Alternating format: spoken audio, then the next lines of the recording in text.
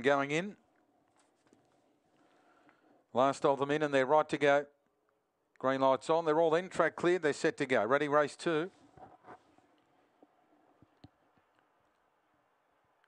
Racing.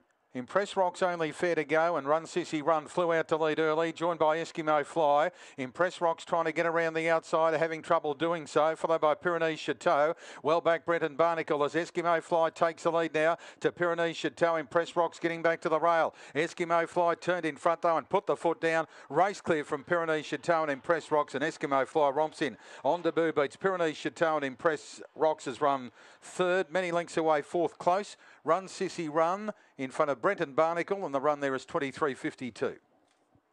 23.52 the run.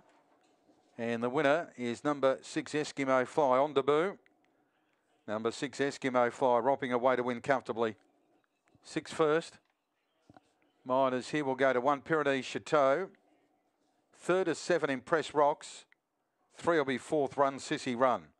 6, 1, 7 and 3. 6, 1, 7, 3 should be fourth. 10.46, 13.06, 23.525, 6, 1, 7 and 3. 6, 1, 7, 3 runs fourth, and they're confirmed now in race 2 of the day.